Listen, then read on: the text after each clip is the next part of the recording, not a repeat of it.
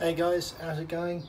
So I say this every time, it's only going to be a quick video. Honestly, this time it will be. So nothing majorly exciting, but it's a case of, as you probably all know, working on that control panel. You've then got to be able to, stick a probe in there to check what the temperature is.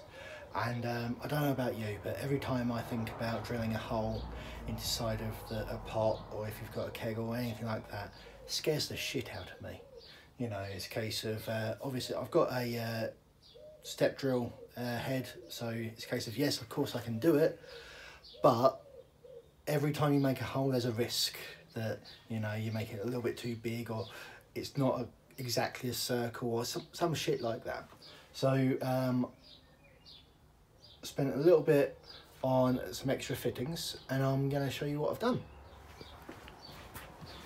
So please ignore the amount of crap that's about. So what I've done, oh you can't see.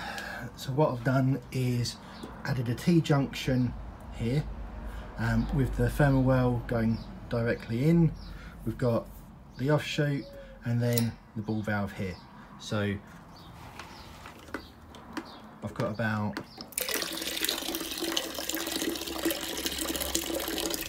15 litres in there at the moment. I've not been able to see any leaks. I ran out of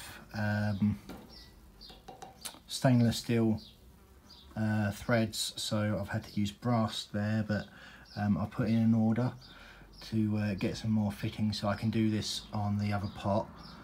But yeah, so this is what I've done. It will allow me to get a good reading of what's coming out temperature wise of the HLT, and it also allows us to still have the manual temperature probe, so I can get an even value. Something I have noticed though in the last couple of days is actually I think I've got a blockage in my sight glass.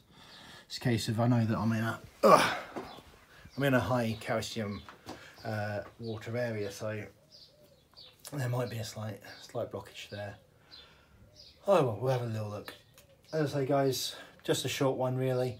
Let me know what you think.